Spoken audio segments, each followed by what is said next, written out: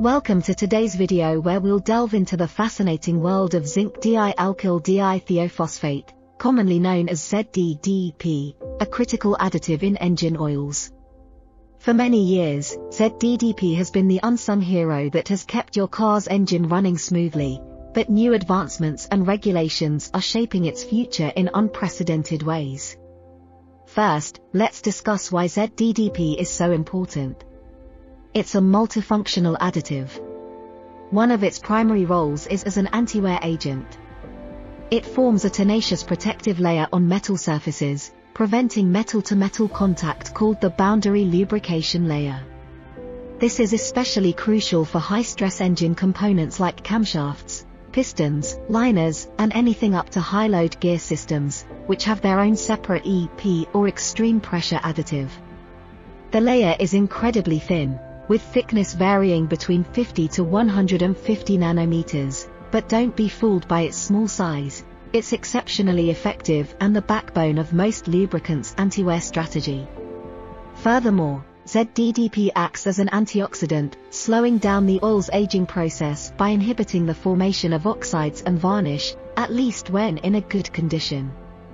Contrary to popular belief, it's the sulfur in ZDDP, not the zinc or phosphorus, that gives it anti-wear properties. The ZDDP molecule is a complex structure comprising sulfur, phosphorus, zinc, and oxygen. Now, let's talk about oil analysis, a subject close to our hearts. Oil analysis techniques, such as spectroscopy ICP and XRF, allow us to determine the levels of ZDDP in an oil sample. Accurate measurement of ZDDP concentration helps in understanding causes of wear and the overall health of the oil. Our unique rapid acid digestion technique, Lubewear, can provide further insights into how ZDDP interacts with other elements in oil to form metal additive mixes, offering a comprehensive view of your machinery health. Recent emission control regulations have significantly impacted ZDDP levels, often called SAP or SAPs. Specifically, sulfur and phosphorus, components of ZDDP, can foul the catalysts in emission control systems. While this isn't an issue for modern vehicles designed to operate with lower ZDDP levels, it presents challenges for older engines that were designed for higher concentrations of this additive. In fact, some of the classic cars you may have seen oil analysis laboratories on the classic car restoration show Car SOS may be surprised. Many of these older vehicles require very high levels of anti-wear additive to function. Beyond automotive applications, ZDDP is also seeing reduced usage in the industrial sector. In high-temperature applications, such as plastic injection molding and mobile hydraulics, ZDDP has shown a tendency to thermally degrade, leading to hydraulic oil sludge. In fact, much of what we refer to as varnish is actually not oxidized oil and is instead spent oil additive, usually ZDDP.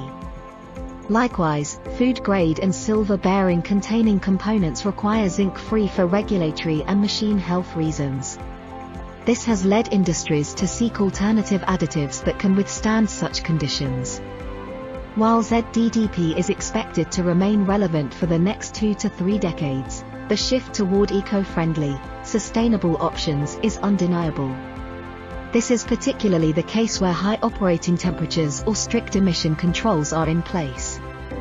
In conclusion, ZDDP has been a cornerstone in both industrial and engine oil formulations, providing anti-wear, antioxidant, and anti-corrosion properties.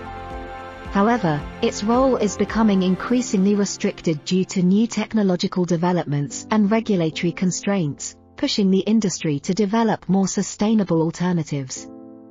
Thank you for watching today's deep dive into ZDDP and its relationship with oil analysis.